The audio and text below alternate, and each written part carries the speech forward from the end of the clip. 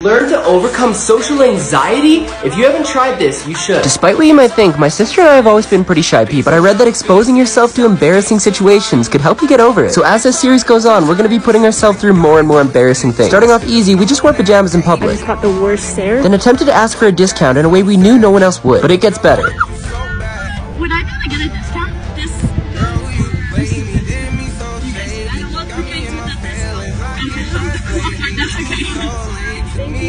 Then it was my turn before the next one. Could I get a discount?